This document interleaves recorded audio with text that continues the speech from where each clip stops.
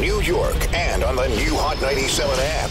Ebro in the morning on Hot 97. Ladies and gentlemen, you are tuned into Ebro in the morning. You got the beautiful Laura Stiles. Rosenberg is working on his other program today because we ran a little bit late. And Steve Stoute jumped in my text the other day, was like, yo, we got to have a discussion. So he's on the program today wearing his fabulous Dapper Dan custom-made jacket from the Dapper Dan. How do you know it's custom? Very luxurious. Well, you're Steve Stoute, and that store, the new Dapper Dan store, everything is custom in there. Everything is custom in that store.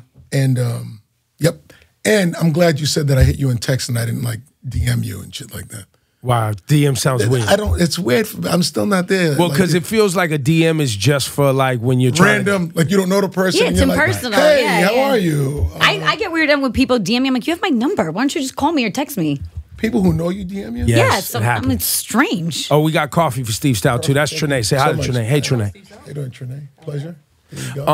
So Steve, first we've been trying to get Dapper Dan on the program. I know he doesn't love to do talking interviews. That's what I was told. They lied to you. Oh, they did. He does crazy talking interviews. I'd love to have Dapper Dan on his program. You should definitely have him, and you should ask him. I've asked people need so to many know everything. I could. We've celebrated him on the air, but never had a chance to talk to him. So. Let's start, man. You want to get into that? I mean, obviously, you're from Queens, New York City. You grew up here, and you've been a part of hip-hop culture. We've interviewed you several times on the program. But the Dapper Dan store in Harlem is so culturally significant because of what Dapper Dan was doing for streetwear in the 80s, right? Which was not recognized by the high fashion industry, and he got in a lot of trouble for customizing clothes. Got into a lot of trouble. And growing up in Queens, I would watch Run DMC, LL Cool J, Kane, Bobby Brown, Eric B., and all the drug dealers, right, that were famous, that everybody was actually trying to mimic and be like. We're Dapper Dan. I couldn't afford it or anything like that. I wasn't like that. And, you know, when I recently, 2 years ago, I was at his house on a Sunday because I put him in the Tanning of America documentary, and I was at his house on a Sunday, and this whole thing came out about like Gucci, and they copied something from Dapper Dan. Gucci did I want to say it was fall 2017 or fall 2016. It was like a cruise line in 2017, and they used the head designer was inspired by Dapper Dan, and one of the women that they used that had the Dapper Dan original jacket that they were inspired by happened to be a very famous Olympic sprinter. Oh, wow. That part I didn't know because we talked about it. That's how come it got out. That was so crazy because Diane Dixon, her last name is Dixon. She was a world-class sprinter. She ran in the Olympics. So she's buying Dapper Dan and she got the jacket like that. Big, you know. So, of course, that's a memorable, it's not like somebody that it's a statement piece. It's a statement piece. And they used an old photo. Am I understanding it right? Well, the internet did its job. I mean, you already know. Found the old photo, boom, boom. But remember, like, if it was somebody that was sort of anonymous, maybe they wouldn't have easily had found a picture like that. Right. But like, it's an Olympic sprinter who like bought the Dapper Dan joint, and they put those photos together because not only did she have it on, they actually copied her hair as well. With the afro. They did the whole thing. I posted the photo at the time like, yo, Gucci, what the fuck are you doing? I was there, bro. So I'm at his house. I'm at his house that day because, I mean, love him. He's a living icon. He's a living icon, lives up in Harlem, and he's a good man. Great shape, pleasure to speak to. It doesn't feel like you're doing a chore. Like you can't, it's a privilege to spend time with him. And specifically that day, to make the whole story go full circle, I was literally at Dapper's house in Harlem, and like right near the Red Rooster up in Harlem as well. Right. I had a meeting that took me 3 weeks to set up with Kool Herc. Wow. And I was going back and forth and Kool Herc was late. It was like, I'm going to see Kool Herc, then go that. The Kool Herc story is crazy. And I met with Kool Herc because I was trying to get the Google Doodle on August 4th. Google turned their page to hip hop with the turntables. Right. So I'm trying to get Kool Herc in it because like we need Kool Herc in it, and I'm doing it for the love. Like I always try to do something once or twice a year to take all the wisdom that I have and all of the experiences companies that I've worked with and do something that is specifically for the culture with no financial gain for myself. It feels like it's giving back to the thing that's done well for me. So to get Kool Herc in the Google Doodle thing was important. And no one can get him. He's not trustworthy of many. Yeah. And I know why. And his sister runs his business. So I met with Kool Herc. It was an inspiring and it was a sad experience simultaneously to see him in the state that he was in and have the conversations that I wanted to have with him, but couldn't get there. He's just not.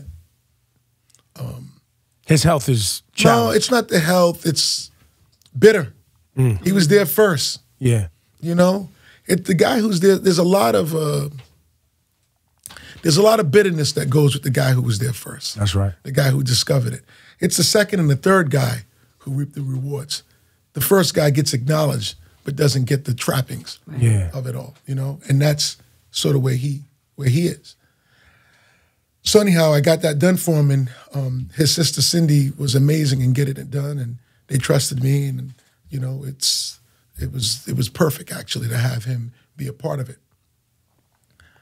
And I go back to Dapper Dan. It's the other side of that spectrum. It's a guy who is a Harlem native who's been making clothes for every era of guy, the hustler, right? The pimp, the hustler. The athlete. The athlete. No, but like as you go through time, it was like the pimp, then the drug dealer, right. then the rapper, the athlete. Like he's gone through it. He's always made like superheroes costumes. Yeah. Like he's that guy. And to hear him tell the story on how he got shut down was crazy because he had the store open and 24 hours. He got Africans in there 24 hours making clothes. Wherever, leave the club, go there 24 hours, you're making clothes. Never knew that. So Mike Tyson goes up there at 4 a.m. And this is 87? Mike Tyson had, all you need to know is it was the year Mike Tyson had beat Mitch Green. Because Mitch Green is on the other side of the park pimping and then finds out that Mike is at Dapper Dan and makes reference to the fact that, you know, he beat him inside the ring, but he could take him in real life. Right. I remember that whole controversy. Mike Tyson never runs from the smoke. The smoke goes down, Mike Tyson does his thing. Dapper, of course, Mike Tyson's the heavyweight champion of the world. Like, no matter how cool we are with Mike Tyson, it's Mike Tyson. To the world, he's like an iconic athlete. Of course, So why is Mike Tyson outside of a clothing store fighting at 4 a.m? So you know what that brings, right? Yeah. Police. Of course. And what happens when the police? It was 86, by the way. Okay, 86. So I mean, that's the middle of the heat, right? So what happens when the police see Louis Vuitton, MCM, and all that? Wow, I never knew this was their fault. Yeah. It's so crazy on Monday Night Football. There's a Monday Night Football taping, and there was a delay, and the Goodyear blimp is flying over, and the announcer says, it's flying over New York, and it's a Giant game, and he says, somewhere down there, Dapper Dan's store is open. Say it's on Monday Night Football. So he's that hot. Yeah. And when they come in, they shut things down, and then he has to, figure it out. But it ain't the same, right? The store's shut down. You cut to, 20 years later, 21 years later, there was other people inspired by him. Supreme. Yep. You go through all of the clothing lines. Yep. They've been inspired by him. All streetwear. And when Gucci's Alessandro was inspired and sort of paid homage, when you look back on it, and I've done the diligence, right? It was homage. I mean, if they could have got away with it and no one said anything, it still would have been homage, but he wouldn't have got paid. The internet got hip to it and wanted to make sure Dapper Dan got paid. And the truth of the matter is, I knew the one guy. I knew the guy who runs Gucci. I've known this guy for years. I've known him for since I did the Jay-Z Reebok stuff. He was at Armani at the time, and that's when we met him. We stayed cool. And he's at Gucci now, and I called him up, And we sat down, we met in France, and we got it done.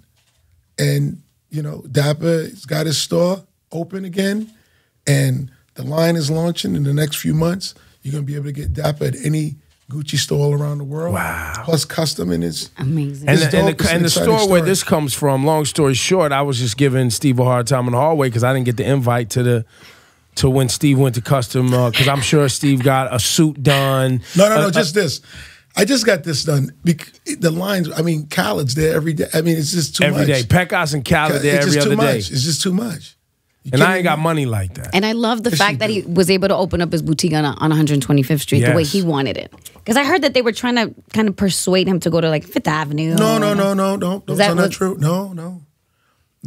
They wanted it in Harlem. Okay. And he wanted it in Harlem. That was not even up for discussion that it was going to be in Harlem. In fact, they actually upped the ante on the quality of the townhouse that it's in and where it's at. They put the real estate people on it. They did their thing. They treated this man with ultimate respect. Oh, I love that. They treat him the way he deserves. And I've seen him go all around the world for Gucci, and it's nothing but the best for him. Like straight up. This is not. And basically, it's not no what pandering. You're saying is, it's not no pandering. Let me just be nice to make it look good. No. Right. No, it's full commitment. And what you're saying, and for everybody watching this, is Gucci recognizes the value, right, of and the ingenuity and the creativity that went into creating these. While at the time they weren't. They weren't recognizing. Now they recognize the influence it had on popular culture. Yeah, man. Look, Ebro, we talked about this years ago. I wrote about it in the Tanning of America 8 years ago. I mean, I seen it happening. And the fact of the matter is that ethnic insights dominates general market mindsets. Like, straight up. If it comes from a place that's authentic and pure, that just resourcefulness that forces you to think a certain way, people respond to that. That's actually popular. Mm-hmm. The fact that you figured out how to turn nothing to something, not only as an entrepreneur, but also like the way you put clothes together, the way you actually turned Timberlands from an outdoor hiking thing to fashion or Nautica or whatever. Or because those fashion brands, they didn't care. They were like, if you a size 4 or bigger woman, forget it. We don't make shit for you. And if you're a guy over 150 pounds, it's a rut. All of a sudden, you go into Louis Vuitton, they just hired Virgil. Yep. Why they hired Virgil? You know what they're really saying? Fuck suits. This is Louis Vuitton. Well, because now people are wearing designer sweatsuits. Fuck ties, fuck suits, and fuck all that button-up shirt shit. We're doing this. Yeah. This is the new luxury. The streets have redefined luxury. It's not what it used to be. That is hip-hop culture. We'll never, ever, ever take full responsibility in aggregate for what we've done. But we have changed fashion globally. Not like as a theory, it's a fact. It's a black guy, Virgil from Kanye West, running Louis Vuitton. It's like, how does these things happen? I mean, these are phenomenons. Dapper Dan is with Gucci. Supreme is out of control. They sold for $1 billion. Yeah. It's out of control. And that's a skateboard brand from the streets of New York. Come on, man, from the street. And skateboarding, graffiti, and hip hop, and like breakdancing. Yeah. Those are like cousins. Yeah, like it's all street culture. Of course. Now, Steve, you brought up Kanye. How you saw the last social media, let's call it debacle, right? With Kanye, the MAGA hat, the whole thing. Yeah. Any opinion on what Kanye's doing, or any insight for us with regard to conversations that are being had with regard to Kanye West and the shift of culture and politics? Yeah, look, the good news is, when I was 16, I don't know about you when you were 16, Laura, I don't know about you, but whatever that era was, politics wasn't something that I responded to. I didn't feel like my vote would matter. I didn't feel like my voice mattered. It wasn't a thing that I took in, I was a part of. And now, because of what's taken place with the presidency and this guy in office and all the talk around it, you got young people who are stepping up that you know are going to be politicians, that are going to be activists, that are going to be the next leaders, and they're focused on it. You know, from 13 up. It's cool now. It's cool. Very cool. And that's awesome because there's going to be some great people, great leaders that come out of it. So that's the unintended effect, I believe, of the president we currently got in. And the celebrity aspect of it, which he is a celebrity. I mean, at the end of the day, he's a celebrity. And I look at it not only as like Trump being the president, and I go, wow, like how did he do that? But it's like Arnold Schwarzenegger was the governor.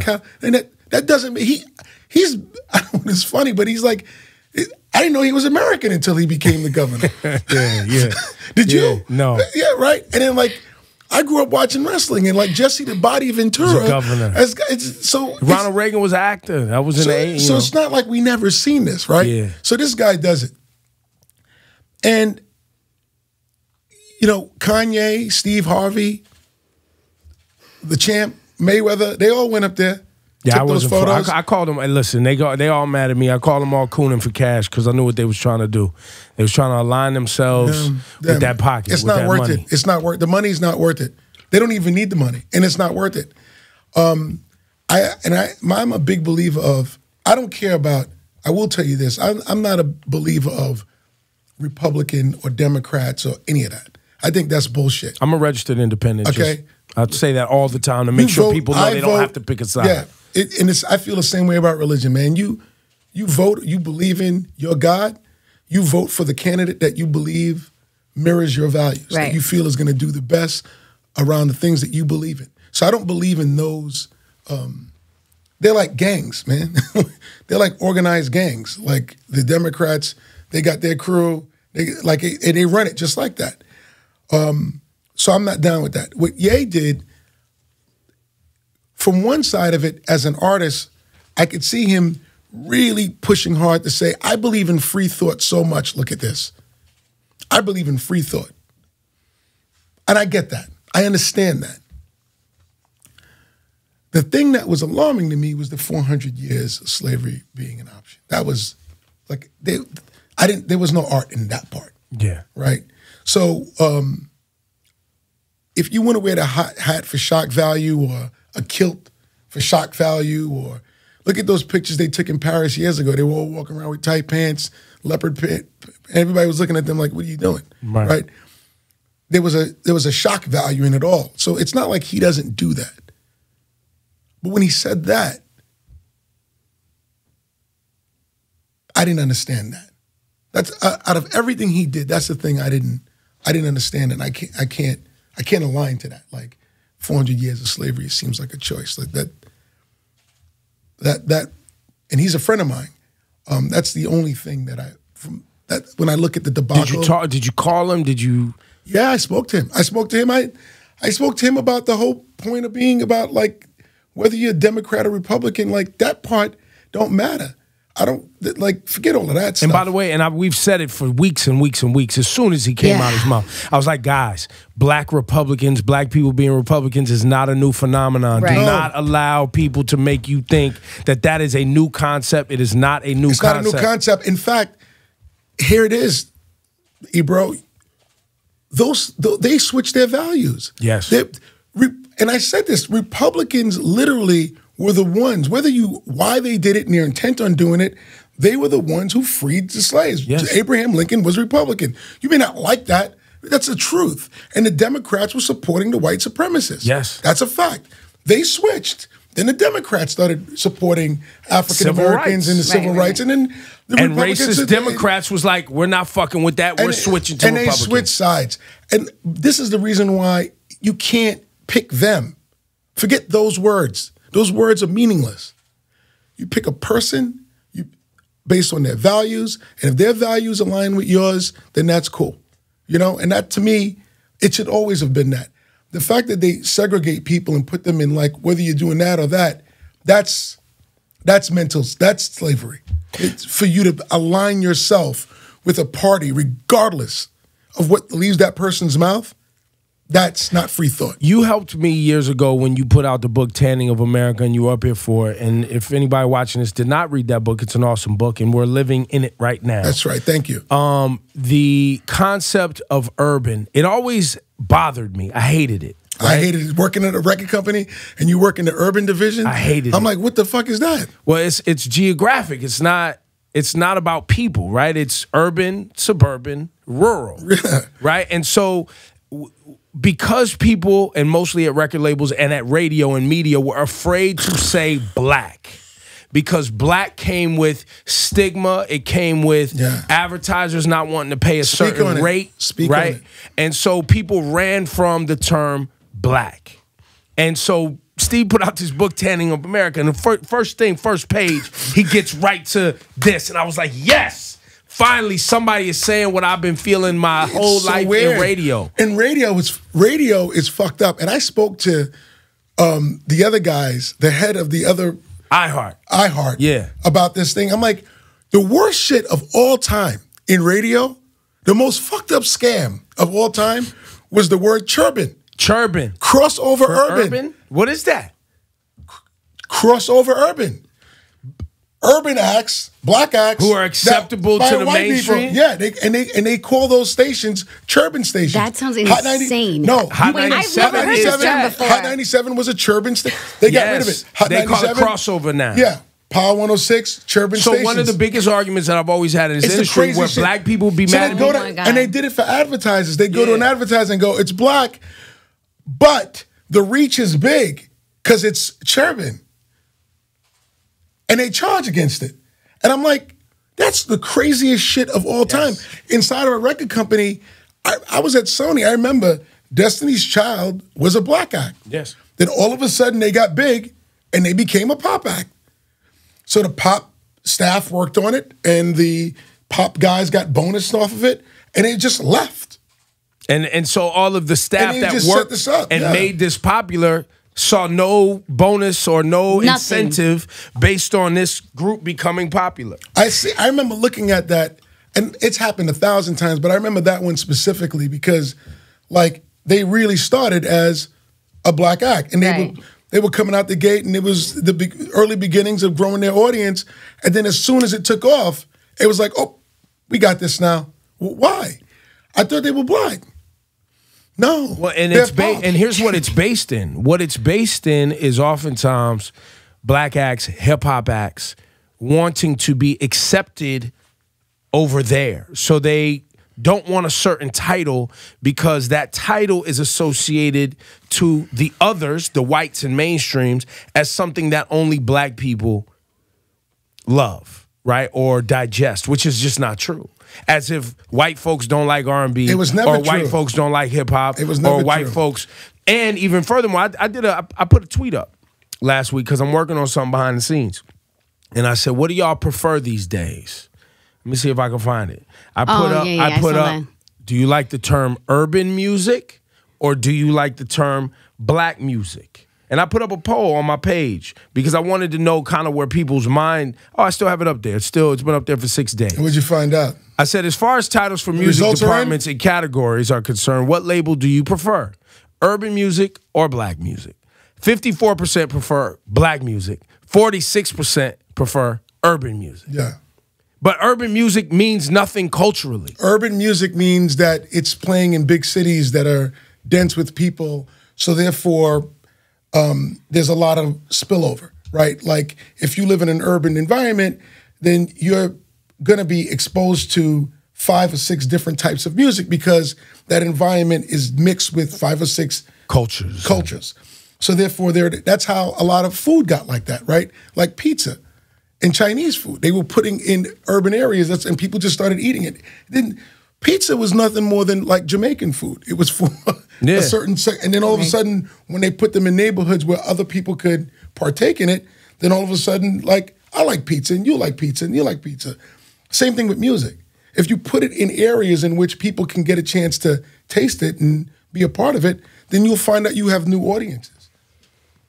And the reason I bring that makes up. Sense, right? No, it makes total sense. It just what the first thing that popped into my head is like, are people really scared to say black music? And I'm glad you said scared, because yes, people are scared to say black music. They don't know what the right word is. Because they're scared that does it automatically mean they can't be a part of it? Yes. Because some people think when you say black music, now all of a sudden white people can't make black music. Yes, you can. It's been happening forever. Michael McDonald. It's been happening for Joe Cocker. Even Elvis Presley. It's been happening. Yeah. Right? And so now, fast forward, we live in this PC world where people are afraid of the tanning of America, which is where I was trying to get to with a conspiracy that I have that I talk about, which is the fear, right, that we're living in a time where what we're seeing with Trumpism and the MAGA maniacs is this fear that, I guess, white culture, which I don't even know what that is. That's not a thing. You know, if you ask white people,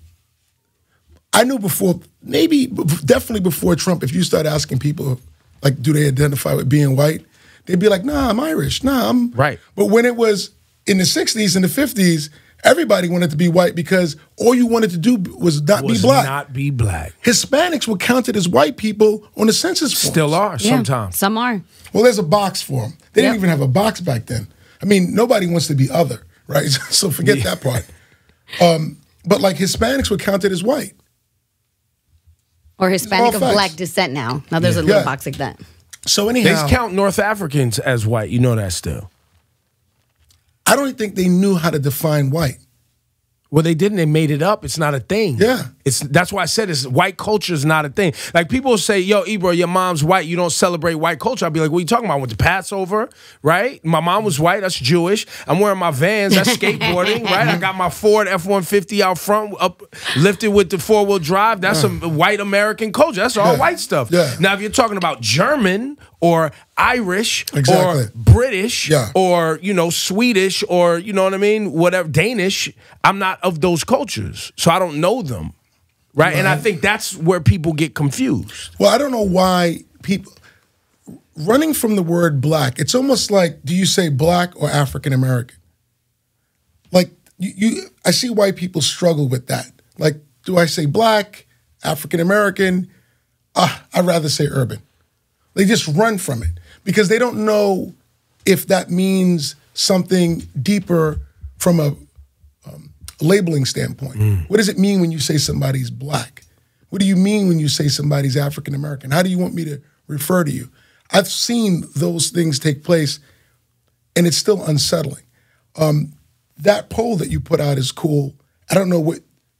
It's unfortunate you don't know the people who are voting actually what descent they are, right? Right. That'd be really good if you I know I got 1,300 votes, but I don't know. 1,300 votes, you can't know. They could all be Puerto Rican. Right. What do we know, right? Whatever that means. The fact of the matter is, it's becoming clearer and clearer that people should relate to each other based off of shared values. That's right. If I like skateboarding and you like skateboarding, that's what we like. Doesn't make a difference if I'm black, white, or Danish, or Spanish, Dominican. Who cares? And those things, the same way I said Republicans and Democrats, those things don't mean anything. I believe that race doesn't mean anything. It should not mean anything. Culture means something. Culture should mean something. Yes. Those are shared values, yes. Right? But defining someone's culture by their race is racism. Like, just looking at somebody and going, oh, he's definitely don't have a Ford F-150 because he's black. Like, what are you talking about? That's exactly what he's had. In fact, this is the new, he just updated this. I just got to, they're about to drop to 2018. That Raptors fire out here. Yeah. So these are all these are all the labels, at defining us, the labels at radio, all media, those things are all made up in order to keep people segregated. In fact, in the, I'll give you a little lesson here. Maybe you know this, but you may know it as well. In the 60s and the 50s, you listen to AM radio, they would play everything. Like, they'd go right from... Top 40. Yeah, they'd go whatever right from... Whatever was popular, they'd play it in a row. So you'd go from Sam Cooke to the Beatles to, like, they just play it. And FM radio literally is technology. They knew how to split a signal. FM technology was a way to split signals. So you could actually split a signal and on the same dial put multiple stations. That's why the FM has much more stations than AM, because they could split it and get good, clear sound. Almost like the internet, literally. Almost like cable. The same idea. So when they got that idea, what they did was, we can create multiple stations. And the only way to create multiple stations to get multiple revenue streams is to segregate black, this gospel, this, that. So all of a sudden it went from this, all the music that you liked in a row, whether it came from a black artist, a white artist, or whoever, it was just what was popping, to these segregated channels, like segregated stations, like segregated magazines, like segregated everything. And that was a way to basically charge media brands money in order to reach these niche audiences. So that, in a weird respect, advertising incentivized people being segregated. And you've worked in and around advertising for a long time, and one of the things I talk about on the radio, which I know media does not get into out of fear of losing advertisers, because that's how the business is run, is how advertising controls a lot of the messages. Everything. And a lot of the things you either see or don't see is based on that outlet's ability to generate revenue around it. That's right. And so if you don't think you're hearing enough diverse voices, whatever, it's because they couldn't figure out a way to monetize those diverse voices, and you should be looking at those advertisers for not wanting to spend enough money with diverse voices. In fact, I've seen it in New York. I watched these stations flip like crazy because of it. Like Z100 was playing, they were fine with Britney Spears and the Backstreet Boys and NSYNC and a little Michael Bolton. All of a sudden, the advertiser was like, we want young people. And they listening to Juvenile, Back That Ass Up, and Jay-Z, Big Pimpin', and Nelly. And that was when Hot 97 in the 90s was strong. Right. And Hot 97 was playing it, and they were playing that, and it was like this. Then I started looking at Hot 97's playlist. Steve Smith. And ratings. And ratings, and started taking that stuff because they're like, we need these young people. This is active.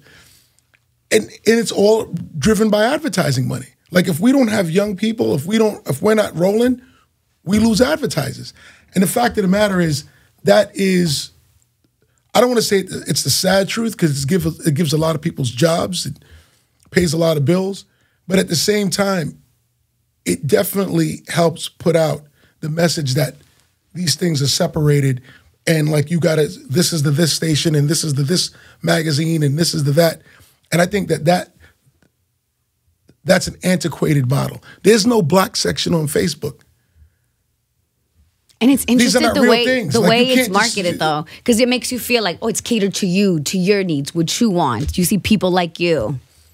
What's catered to your needs is the fact that you like a lot of different things. Right. You like a lot of different food. You like a lot of different style of clothing. Course, but there is value in a specialist. Yes, there is value in something that's specialized.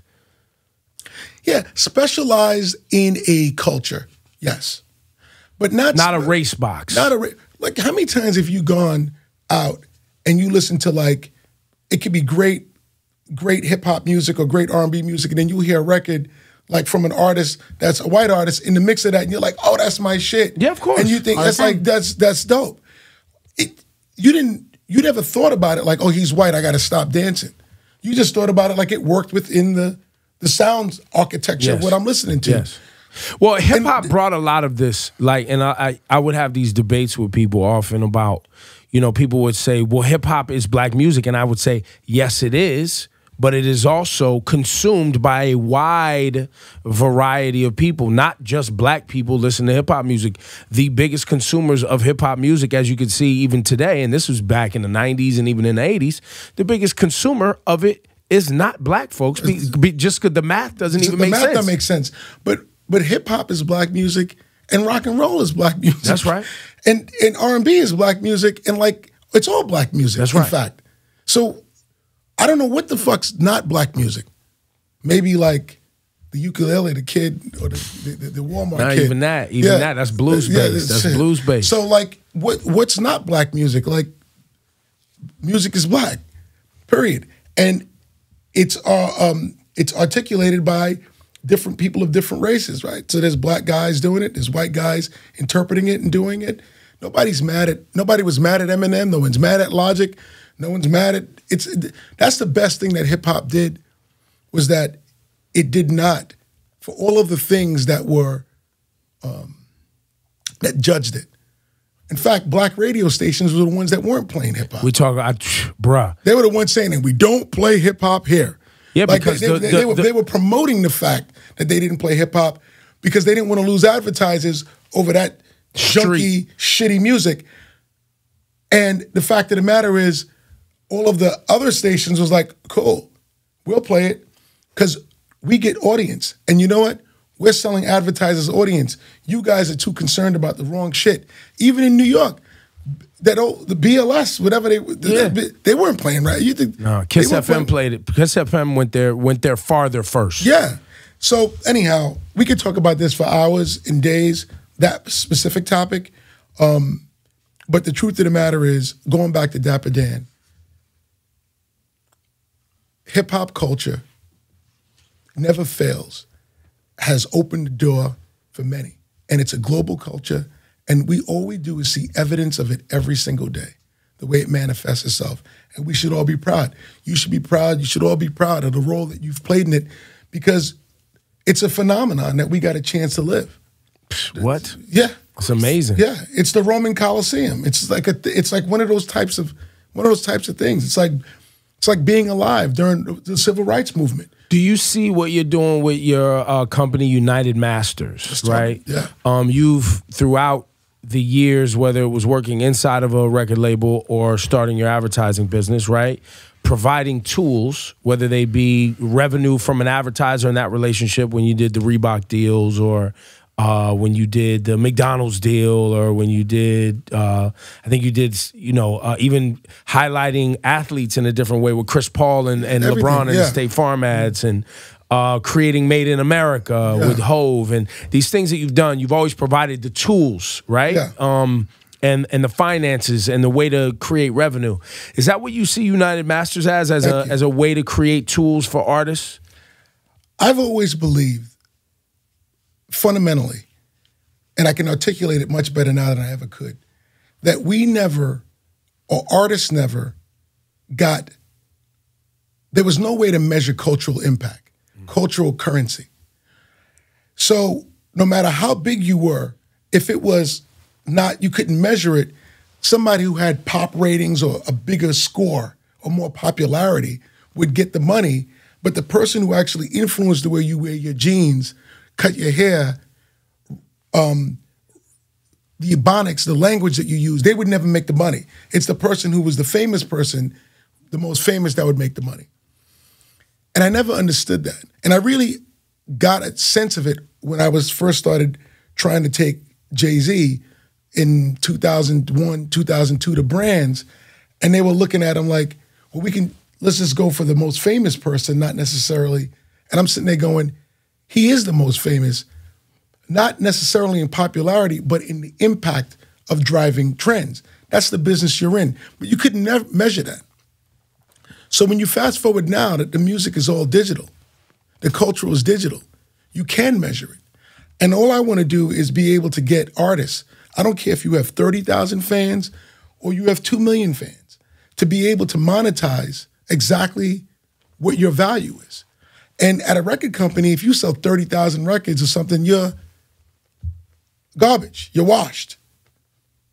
If you have 30,000 fans on Twitch, you made it a great living. Yeah. You have 30,000 fans in other industries, you're doing fine. If you sell 30,000 scarves, you're eating. Why in the music business, when you make 30,000 fans, you're broke? That's because you don't have direct access to your fans. And the record company structure never allowed for artists to actually know who their fans are. And that was because, back in the day, they were record stores, so you never actually could find the person. But B, if artists knew who their fans were, would they ever sign with a record company? Why would you sign? If you know who your fans are, why would you sign with anybody? You'd go direct. So United Masters is all about signing yourself. Go direct to your fans. And we've built the engineering tools so that we could actually identify the people who are listening to your music and then allow you to go direct to them. To me, that's the ultimate way to turn cultural currency into financial currency. And that's my job. Like I pointed out, it's a tool, right? It's another tool to help people advance their business. To me, it's the manifestation of everything that I've done. It's the manifestation of growing up in the record business early on since 91, and then moving to the advertising business in 2003, and pulling those things together. It's 25 years of my life. And I know for a fact that that's where the world is going. You've seen it since the first time I started talking about it. Artists are saying, I don't want to be with a record company. That's right. They all are running to be independent. Okay, that's step one. How do you then turn that independence into maximum financial gain? If you know who the people are who are streaming your music, yeah, you could stream music, you get paid directly without being with a label, and you could definitely do shows. That ain't the money.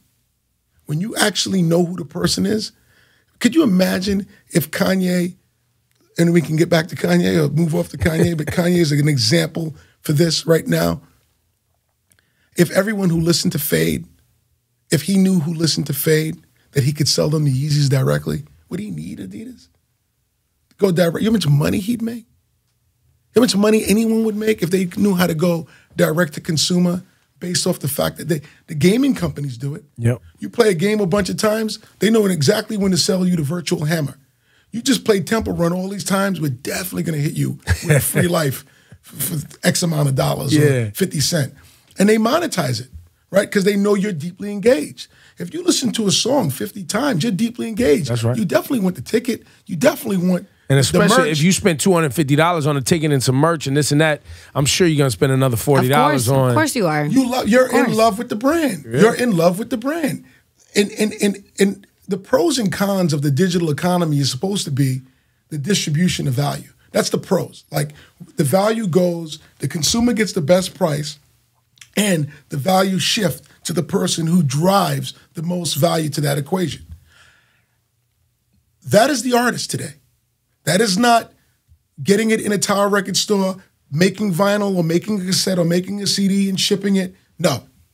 Those things are not necessarily the value anymore. The value is the artist to create a fan base and then be able to go direct to the consumer. And that needs to be operationalized. There should be thousands of Chance the Rappers. Thousands. Is that not as famous as Chance the Rapper, the business model of Chance the Rapper. Is that what prompted you to text me the other day like, yo, we need to talk? Because you were talking to me about songs getting pulled from streaming services. That's a great, and you have gotten great. That fucking segue was outrageous, bro. That was good. You got to be able to see the whole thing. Awesome. You got to see the whole thing. I like how you did that. But is that what the thing was? It was like, wait, so these services who people consume content on these services are now telling you what they don't want you to consume on their service? I don't even know your point of view on this. I'd love to hear your point of view on this. But when I seen XXXTentacion, yeah, is that how you say his name? Yeah, XXXTentacion. XXXTentacion. And R. Kelly get pulled off a playlist on Spotify. I thought at that moment in time, where does this go? Because if you really, are you doing it because are they convenient? Or is this policy? It's convenient all the way. All the way. That's the problem. Don't do anything. You want to be happy or you want to be right? That's happy. Like, oh, we muted R. Kelly. But what's the policy?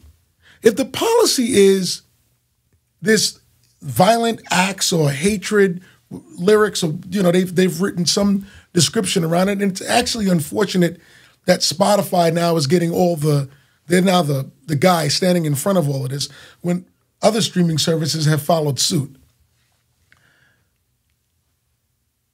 Don't we always separate the art from the artist? Haven't we always done that? So if you're going to make it a policy, then I have to start going through the list, right? And it's not convenient because now we got to be like, how about this? We're fucking not playing Michael Jackson. I know. I mean, we're just not because, R. Kelly shit is fucked up, and I don't fuck with R. Kelly. I've known him for many, many years. I don't fuck with him either. He's not a great guy. Nah. But I don't want to, I'm not defending him. I'm defending the point. I'm defending what I believe is right. You got to separate the art from the artist. We always had, even after R. Kelly did that shit, he put out the Ignition remix and the Ignition remix, and everybody was right there. Still not fucking with him, but appreciating the art. Look, there's people right now with Kanye West, they're not fucking with him. That album comes out, whatever Kanye West is going to put out, they're going to listen to that album, but never go to a show, never buy a sneaker. Unless he drops those MAGA bars, and I don't know. Then the message is confusing, I don't know about that. Well, no, yeah, then people have already streamed it once to get the message, and then have decided, you know, well, we got, if we're going to do that, we got to go a long way. We got a lot of artists to pull down. We got a lot of artists to pull down. But that's what XXXTentacion's team did. They had a list of artists, and it's the truth though, because it's how are you going to be conveniently choosing ones that are popular at the moment? I mean, Tupac got convicted of rape. Yeah. We got to pull him down. Chris Brown. Yes. We got to pull him down. Well, and now, so here's the other thing. Let me ask you: are they saying from the playlist or from the service? No, it's from the playlist. They're saying from the playlist. But even if you go on the playlist, there's other artists that did the same shit that are on playlists. Well, then you fucking up. Man, I started, obviously I got fucking captivated by this point. And Guns N' Roses has a song called 1 in a Million. Bro, it's on the playlist. If you read the lyrics to this, it's a fucking, you may love Guns N' Roses and this will make you hate them. It's an EP they put out in '88 and a song called 1 in a Million. If you read the lyrics right now, pull up 1 in a Million, Guns N' Roses. Is this where Axl was on his nigga this and nigga that? And gay shit and fuck them. 1 in a Million. 1 in a Million. Not the beautiful song. Here we go. 1 2 1 2 3 4. Yes, indeed. Sometimes so I thumbed it on maybe Greyhound get my way. Police and niggers. That's right. Get out of my way. Don't need to buy none of your gold chains today. Now don't need no bracelets clamped in front of my neck. Just need I won't give you some slack. So boom, you're 1 in a million. Yeah, that's what you are. You're 1 in a million shooting star. But immigrants and faggots. Oh. This is one of your favorite. They make no sense to me. They come to our country and all they think they can do is they please. I think Trump listened to this song a few times before he started doing his thing. So anyhow, you're pissed right now. Well, no, because I remember I liked what was the first album? Appetite for Destruction, right? As a kid. Yeah. I like that album and I like these songs, but I remember this moment in time because Slash, the bass player or guitarist, is half black. And he had a problem. Like, it was a problem. Like, he came out, I think this is maybe one of the reasons the group... No, they broke up after this. This was after that. So his problem wasn't that much of a problem. It wasn't that much of a problem. Yeah, they got big after that. Yeah. Got it. Yeah. So anyhow, my point is, what about that? Now let's go one step further. Do we not play Kobe Bryant highlights on ESPN? Right. Do we not... Do we pull Dr. Dre? Do we not cover Mike Tyson? Right. Is it policy or is it convenient? That's the problem. That's the problem with all of this. And that's, like, you got to separate the art from the artist. Period. Like, and I understand the movements, and believe me, I am not condoning anything that these guys did or are accused of. That's wrong. But when you have media companies like Spotify or Apple, whoever it is, being the judge and the jury and then taking action. Well, here's what happens. By the way, for guys that weren't even convicted? Right, but there's that part, and I think also this is the other part, and Laura's heard me say this multiple times. As these companies publicly traded, they got to be concerned about stockholders. These movements happen, these hashtags happen, right? Shareholders start getting afraid, and they start to sell their stocks, and they react. It becomes an overreaction and an overcorrection, and overreactions and overcorrections. And I know even when Chris Brown has his incident with Rihanna, there's stations that even to this day they don't support Chris Brown, right? And at the time, we took a role that we weren't going to play Chris Brown until that whole thing was ironed out. And then we went on to support Chris Brown after he went through whatever programs he was going through, and we went on. But during that time where he was charged and, you know, and had those issues, we stepped back and then we continued on, right? And I think that was a responsible way to handle it. We didn't completely remove him. At this point, he's performed on Summer Jam this many times. And there are still people who are like, how dare you? And it's kind of like, well, he made it. He served his debt. He did what he had to do to the court and whatever, and he's moved on. In these scenarios, these people haven't even been convicted. That's what I'm trying to figure out. If you can't even write the policy, it's almost, that's the part about it that's not fair. If you're gonna really do it, and you really do it, then all we would be is like, yo, you know what? Until you're guilty until proven innocent. That's Spotify's point of view on it, and they're not supporting Michael Jackson, Pac, this guy, that guy, and the third. Wow, those guys are really drawing the line. That's hardcore. They're not doing that. They're being selective because their policy is not really a policy. And are you asserting that this policy or this move is convenient marketing? Is that what you're saying? No. It's convenient. You know, kicking R. Kelly right now, how easy is that? He don't have a hit. You don't need him for business. You don't need him to show up. You don't give a shit. So it doesn't matter. Look, they're not going after the big guys. Nobody wants to go after the big guys. That's the part they don't want to fuck up Michael Jackson's legacy.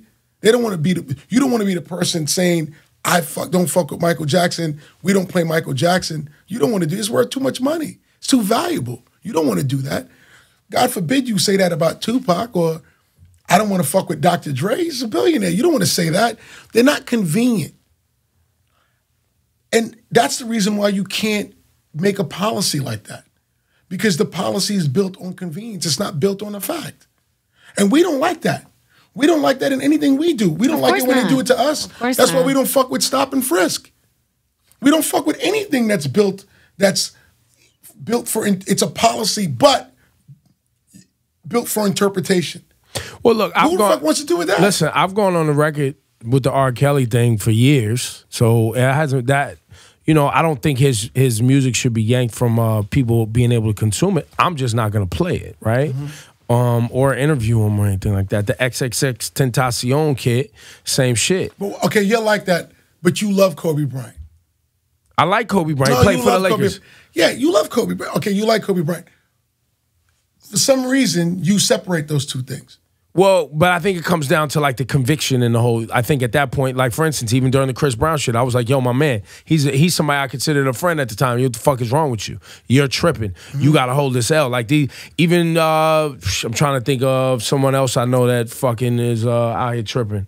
But even we're not fans of Tekashi 6ix9ine because he perpetuates this gang culture, right? Which I think is fake and fraudulent. But you play a YG or a Nipsey or a Snoop Dogg and you're okay with it. Yeah, because I know them and I know that that's their life. That's their lifestyle. So I just never believed Tekashi and I didn't like the records and I think he's being a dick on purpose where I see YG or Nipsey Hussle actually trying to do you like positive change and authenticity. You like authentic things, period. If something is authentic, it has a special place with you. Yeah. Period.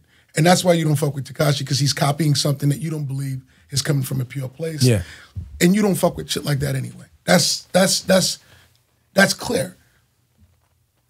What's not clear, not with you, just in general, is when you decide that you're gonna make something a matter of fact, but the matter of fact is a slippery slope that's left for interpretation. When you do that in your media company, and artists rely on you as a source of distribution and promotion, and you do that, nobody knows when their number's going to be called. No one knows when you decide it's you next. Pretty much, because they're using it as a case-by-case basis. Yeah. So they're basically saying that's what police say, the black people. You're saying it's a we reserve the right to ban anyone or relegate somebody from our playlist. He has a hat on, so he's definitely doing something that's no good. No, that's not a hat. That's a hoodie. What the fuck are you talking about? Yeah. He has a suit on. He's fine. That's bullshit. We don't like policy like that. But this is no different than that policy. Right. Steve Stoute, ladies and gentlemen. So where does this go? Do you think this hurts Spotify? No, I don't know if it hurts them, because the artist that they picked on, that they chose, there's not going to be too much collateral damage from that. And there was a new public kind of blowback against R. Kelly recently too, with these women and Time's Up. And they hit him with Time's Up. Yeah, and look, that's all fine. And that is fine. And for all I know, based off of this videotape that I had seen back in the days, it's deserved for women to feel like this man is XYZ. I understand. I'm trying to figure out how a public company is going to convict a guy who's not being convicted. That's the only thing. People behind a hashtag is all over. We can start a hashtag right now. That's what the fuck it's for, right? To bring a group of people together that believe in a hashtag. The hashtag could be Throwback Thursday. The hashtag could be whatever it is. We all believe in Throwback Thursdays. Let's throw up our photo. That's one thing. But a public company deciding, that hashtag equals pull down R. Kelly because we don't want them standing in front of our office or making phone calls to our stockholders and shareholders. Now all of a sudden you're playing a dangerous game because now you're in the spot. Because they're going to do it to somebody who is valuable to you. And what are you going to do then? Reveal that your policy is bullshit? No. You're going to be caught in a bad spot. That's why you just separate the art from the artist. It's just it's not you're a vehicle. I mean, just stay out the way. You just stay out the way. It's not your case to be the jury over. If he gets convicted in the court of law, that can go against. That's a clear policy. We don't support criminal. We would all go like, yeah, that makes sense. That's cool. This one isn't right. But the Time's Up movement and women and men and people who come together to stand behind something they believe in, that's actually a positive thing. That's what's supposed to be happening. That's what's supposed to be happening. Ladies and gentlemen, this is Steve Stoute. You can look up his resume and see everything that he's accomplished on behalf of hip-hop and business in general. He wears amazing custom Dapper Dan jackets and doesn't invite his friends to join him in the design of the Dapper Dan at the Dapper Dan gathering at 125th Street. I appreciate the opportunity to come up here. I actually appreciate the fact that I can just hit you and come up here and share my point of view like that. I don't take things like this for granted. Oh, it's lovely. I just don't. I don't take it for granted. The fact of the matter is that this is important to me. I think that censorship without somebody being convicted of a crime, I don't want it to happen to me. I don't want it to happen to you. I don't think it should happen because we don't agree with it as a policy at all. So I don't want to see us just sit there and conveniently agree with this because it's R. Kelly. We live in a time where people are rushing to convict somebody even before courts. That's the time we live in, right?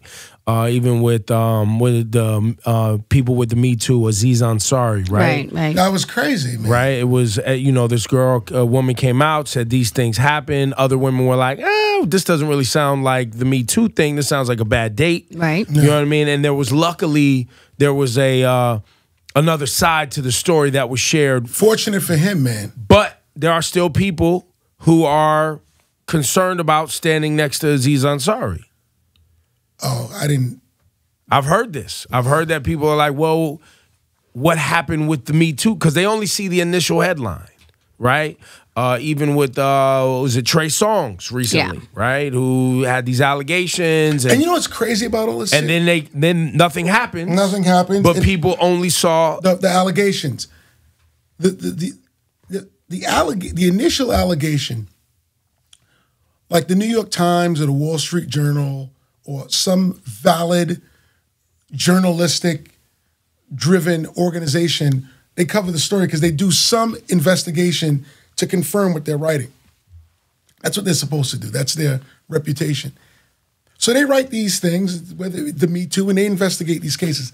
But then what happens is, because of the nature of the way media is consumed today, specifically in the internet, the source is meaningless.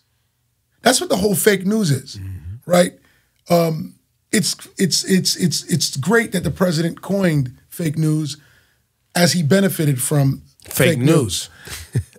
But the fake news part is like, who even knows who wrote the Aziz Ansari story?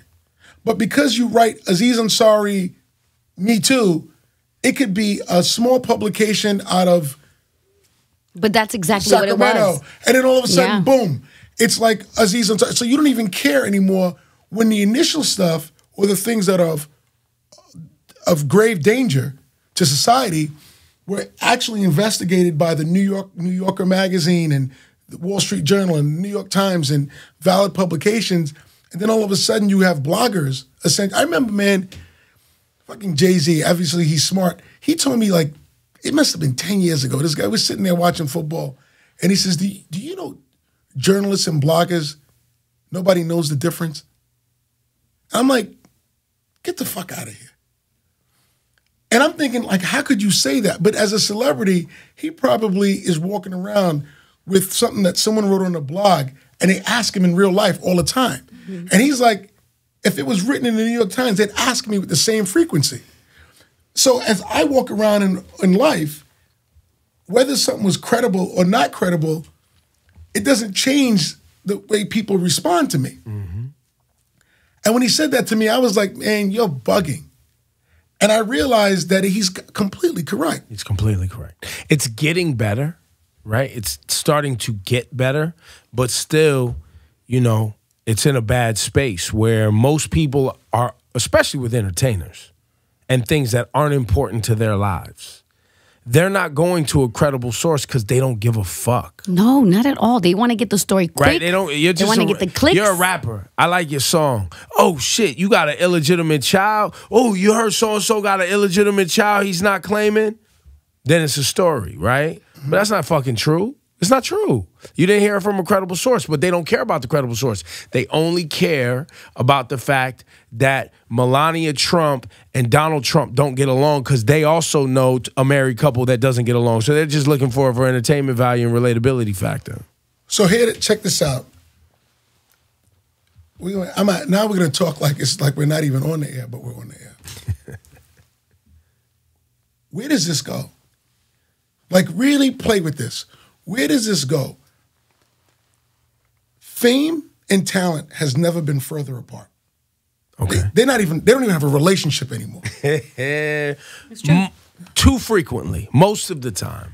No. A lot. Fame, in fact, fame is there are famous people who are talented. I'm not saying that. I'm saying there are way more people that are famous that aren't talented. Yes. Fame is actually way more incentivized than talent today. Not even close. Well, now let me ask you something. Because there are people I have never heard of in my life that I just heard of 5 minutes ago, and I will go to their Instagram page, and they will have 5 million followers. That's right. Now, I don't know if those are real or fake, but people will tell me that person's famous, and I'll be like, I don't know what the fuck it is. They're not famous to me. Yeah. So fame is not universal. I would start there. We live in this fragmented society where a celebrity in one world, not necessarily a celebrity in another world. Okay, hold on. Let's not use celebrity. Let's not introduce new words. Okay, fame. Fame. We all know what talent is. Yeah. Right? That's clear. Fame is, do you have a following? Do you have people who listen to you? Are you acknowledged by masses of people? And the fact of the matter is, whether it's Instagram or not, if people are paying you for it, you can make a living off of it. That's what this is. And with fame just outgrowing the value of talent in today's economy, man, I'm trying to figure out, it's definitely connected to all of these clickbait stories. It's definitely connected to this, this celebrity got a thing. You think Tekashi would be beefing with this guy every single day if it wasn't about fame? Yeah, it pays. It pays. It's all the fucking WWF, right? So it's going like this. I'm trying to figure out, like, where does this go? Where does this end? I think I do see a world that's not quite as known, right? Of people who consume music, and I work for Apple Music, and I have a Beats One show, right? So I play music of artists that I've never heard of before, that have huge fan bases that ain't in none of this bullshit. and are making incredible music, touring the world, and making, you know, a great living. So I do believe there is a lot of that, and I do believe that it's kind of, I look at it like Walmart and, you know, a boutique restaurant, you know, or I mean a boutique shop for clothes, right? You know, there's a lot of people who have access to Walmart, and you walk in Walmart, and people love Walmart, right? It's cheap things, it's shitty things, it's shitty food in some sections. There's a couple of good things in there. It is what it is. But it's not like, you know, Gristedes, you know, over here that's really customized for the specific neighborhood that it's in, and or a bodega that's a nice bodega in a specific neighborhood, or the Amish market or something. You know, I look at it like that, I guess, is my way to kind of, because there's a lot of people who consume a lot of bullshit, fast food, yuck, disgusting shit that I wouldn't consume or like. But that doesn't mean that it's not famous or popular or however you want to term it, right? And I think where it goes is the people who don't know the difference continue to consume shit that I would call bullshit, and people who don't want to participate have the option, because we have this in our hand, to go into other worlds and spaces and enjoy music, enjoy content that isn't associated with what everybody has called popular or famous for the moment. You have a point of view on this, Laura? Well, because I work with kids, right? So when I work with kids, it's really interesting to me when they ask me, who did you have on the show? And whenever I ask them, what are you into? Most of them are super connected to the backpack kid. You know, the kid who does that dance. Flossing kid who does the dance. They thought it was the most amazing thing in the world that he was up here. To them, they don't care about anybody else who's up here. They don't care about any other celebrity. They're asking me about some guy with really bad acne, some white kid who does crazy shit called Supreme Patty. When are you going to see him? But when I tell you the amount of time they spent, he squeezes lemons in his eyes, invested, or like a YouTuber named Jake Paul. I've heard of that guy, but you only heard of him because he crossed the line when he went to he was in Tokyo, went to the suicide park and filmed the dead body. He did something with 21 Savage. They did some show in 2010. I only heard about him because Zane Lowe's kids are 9 and 8, and they was into it. But the amount of time and the connection that they have and that they love, it's very scary to me, because that to them is fame. That to them is success. Today, though, but guys, when I was 13, 12, and I first was listening to Too Short albums, and it was like, whoa. These are the tales, and people older than me was like, "Yo, what is this bullshit music you listening to?" Right? It was me and my friend shit, and it was taboo and dangerous to us, or whatever it was, or we was hanging out in spots we wasn't supposed to be in because we was just seeing, you know, what the drug dealers was doing, and we was looking around the corner, being somewhere. As you get older, you either have people around you that start to direct you towards places you are probably healthier being, and you start to consume different shit. Or, like many of our friends, and everybody in this room has them, you have friends that stop learning, growing, and evolving, and they ended up getting left behind. And I think the same thing happens on the internet. I want to believe that. I want to believe that. I'm in that camp. I believe that it'll correct itself. That it will course correct itself. I hope so, because I worry about it. Yeah, but I worry about it too. But you got to factor in, guys, we cannot, and I've been in this place, I've been in radio and in media since 1990, right? And I've been in enough research studies and planning and marketing discussions to know that what you never do is base your trajectory for the future on 16-year-olds. Because by the time they're 18, they've changed who they're going to be and the things that are important. And then by the time they're 20, 21, they've changed again. Right? Because life and things happen, and they learn things, and they consume new things, and their friends get older, and things happen, and then by the time they're 25, 30 years old, it's another thing. Yeah. Right? You're going to be older way longer than you're going to be younger. So to think that a 12-year-old and a 13-year-old and what they're into today is going to be what they're into when they're 22, I liked cross colors. I look at cross colors now like, yo, what the fuck was I doing? Right? I was in an R&B group, and we had our rayon shirts on and our flat tops and all that, and we had our little name. I look at those photos now, and I'm like, but there are certain things that stuck with you. Flat top. Look, Steve Stoute posted a photo last week. He probably weighed 40 more pounds. He probably looked at that photo like, yo, what was I doing to myself? What photo was It was a throwback Thursday. You had the slim tie on. You look like Jimmy Jam or Terry Lewis or That one of wasn't those. me. Yeah, it was. I'm gonna go to your Instagram right now. You know it was. Don't try. You had hair still. I think you had an S curl too. My point is everybody has a time in their life where things course correct. And now you see Steve Stoute. Look at him. He's in shape, right? Yeah. He has a nicely Relatively. shaved head. Salt and pepper. He's got his look together. I can't grow a hat. Can you grow a hair? Yeah. Absolutely No. not. I grow my George Jefferson. Yes, I mean, I hold on to like a little line. Oh, I thought you were gonna say absolutely. I was like, this guy, you do that on Absolutely not. purpose? If I could grow hair, I would have. Your shit would be. Your dreads will be back. Back Yeah, locks, dreads back. locks, man. Thank you so much for having me up here. Nah, it's It's great, always man. a pleasure, man. It's great, man. And do you believe that where we are in advertising and business right now, corporate America, do you believe that they are embracing the tanning of America, or what we're seeing with Trumpisms and MAGA maniacs is No. is 100% a pushback of fear that America and the world is becoming browner? Check this out. It's to your point about audiences and the internet. Before the internet sort of got accessible to all, those groups existed. We just didn't tap into them. We didn't know. We couldn't connect. We couldn't connect. So it was fine because they were in these rural. Look, what the fuck is cults? I always said to my, what a cult is basically a failed religion. It's a startup that didn't make it. That's all a cult is. You know, whether you and you call it a cult because it didn't make it big. Like that's just what it is. I mean, why isn't the Catholic religion a cult? That just went all the way. Because it's popping now. Because it's popping. So these sectors of beliefs and this and racism, you look around the world. First of all, a few things, let's just get in place. Any first world country was built on the back of slavery, free labor. That's an ingredient to be a first world nation. Right. One would argue Israel, okay, that you could look at that. They have migrant people there. You They could have go back tons and of forth on African that people one. did work The in bottom Israel. line is these first world countries, all of them were built America, Russia, China, free labor, period.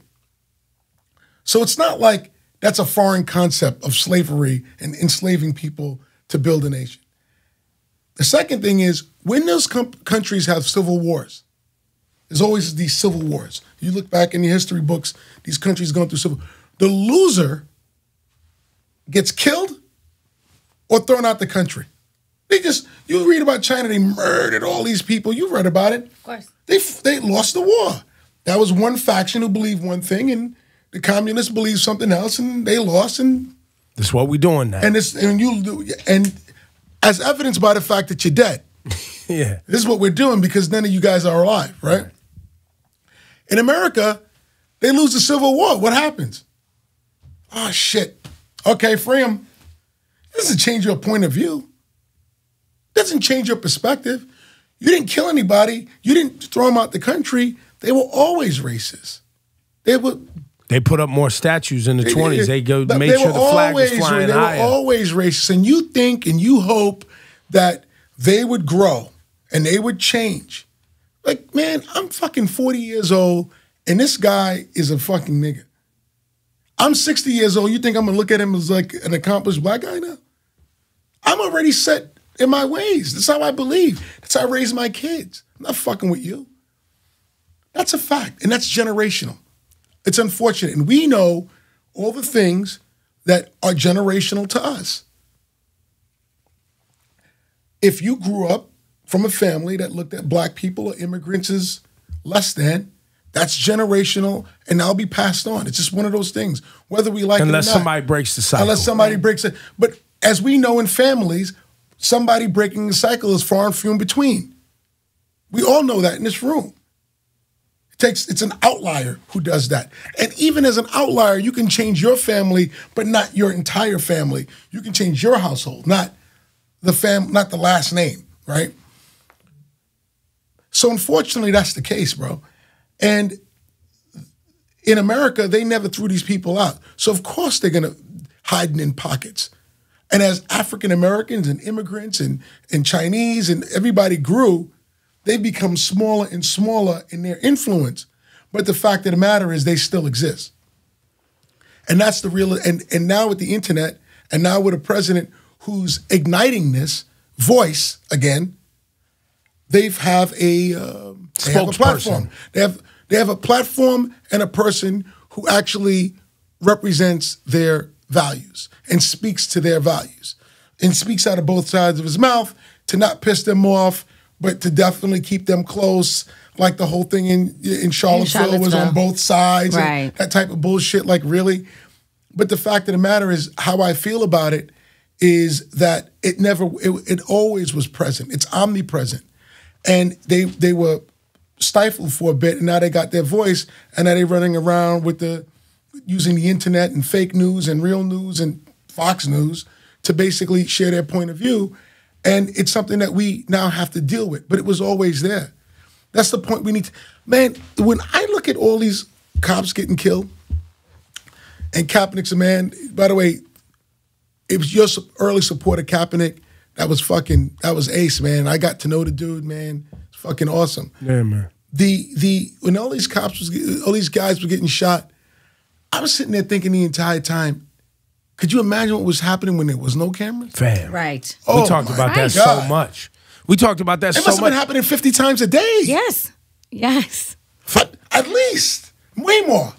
Way more. Yo, so Assata Shakur, right, who escaped prison and, in Black Panthers in the day, and, she's still wanted by the federal government, and Cuba will not, boom, that whole thing. I had to go, with everything that's going on right now with cops, can you imagine what was happening to Assata Shakur and Black Panthers and Tupac's mom and the Panther 21 here in New York City and corrupt cops that we're hearing about in New York City, right? Can you imagine the things they was trying to do to them then? The corrupt cops are saying it right now. These are documentaries on these guys. Yes. Running around. They're like, man, these guys are making more money than us. Let's frame them. Let's set them up. Let's steal from them. It's crazy. It was happening. You know what? I fucked that up. It ain't 50 times a day. It was happening nonstop. All over. There was corruption happening. Corruption. Taking advantage, coercing, killing, setting up, murdering, kidnapping Black people, immigrants, nonstop. And the fact that there's cameras even taping this, the Rodney King thing, like, no one even believed that shit until they seen it. That's right. Everybody was saying it. It was like, what are you talking about? NWA, you're wrong. Yep. These guys are wrong. Fuck the police. Fuck the police. How could you? Ice-T, Cop Killer, take that off the record store. Ban that album. Yes. Yeah. These guys are making up bullshit. Somebody motherfucking tapes this. Now all of a sudden, everybody has to deal with it. And Dre and all these guys are like, I told y'all already, this ain't even new to us. And guys in California was like, this is normal. What are you guys talking about? You're making a big deal out of this. We used to watch this all the time. Then I go to, when I think about that, it's like, it's so fucked up. And it was happening so much in the Black community. And like, Black people who could do something about it didn't do shit. That's why I applaud Kaepernick and LeBron for their willing to stand up, and Durant and Chris Paul and Melo and D-Wade for being, and the NBA overall for allowing the athletes to stand up and say some shit. Because you look at those guys back then, like the motherfucking Rodney King gets his ass whipped and nobody puts a camera and asks Magic Johnson what he thinks. Find one interview on Magic Johnson talking about Rodney King. It happened right there in Los Angeles, bro. That's how fucked up it is and was and is. Well, and that's why people are so uncomfortable now, where you have athletes, you have media people, you have that are not politicians, right, using their platform to say, no, I have a higher expectation of our country, and I'm not going to be a citizen in a place where this shit is okay. And I'm not afraid to lose money to speak the truth. We talked about that earlier, and we've been talking for a while, but we talked about media and advertisers and people not doing things in order to lose money. Like, You look at what Kaepernick is doing. You look at what LeBron is doing. They're putting their popularity on the line, their sneaker sale, in order to say what's right. And I think we have to do that. That is an obligation. As an American, you have that right, and that is an obligation. And if you think about it, because you're thinking about money that's going to come from it or who you're going to piss off, you're certainly doing yourself, your family, what you believe in a disservice. Well, you're doing a disservice to what the ideal and the idea is supposed to be. You're a liar, basically. Like, if you live in America or a country that is supposedly one that is accepting of different people and different ways of life, and that was the idea, and now you're not accepting, right? That in itself is problematic. You're a liar. You're a hypocrite and a liar, straight up and down. And it's not really much more complicated than that, right? And we talk about it on the air all the time. I'll say, hey, Americans are liars and they're comfortable with it. If you're okay with this over here, you are saying that you're comfortable with your country being 100% a farce, because this country went to the world and said, come here and be, as long as you ain't hurting nobody, be whatever you want.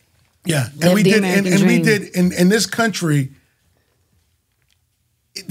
did exactly what this country said it was going to do from day one. This country came in, stole, robbed, cheated, lied. Yeah. Right? Enslaved. That's the same thing they ran from. Yep. That's what they ran from. They came here running from that. They came here and they did that. And we expect a different outcome because we've been lied to. We've been lied to. History has lied to us. Propaganda has lied to us. But it takes you just a second to go behind the veneer and you see what this really is.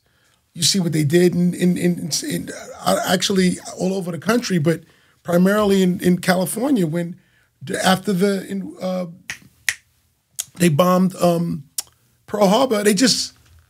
Oh, yeah, they put in camps. Just put Japanese people in camp, knocked on doors. We were just talking about that, right? yeah. So did it surprise you when they wouldn't let people in the country that day? When the president said, nope, you were on a flight, and they're like, nope, you can't land. Yeah. It's the same shit. It's the same shit. What's the policy? The policy is we decide who we want to actually put the focus on, and we put the focus on them, all bets are off. This ain't America no more. This is every country that we criticize. It's facts, man. Steve Stoute, ladies and gentlemen. Give it up for him one time. Thank you, man. Thank you.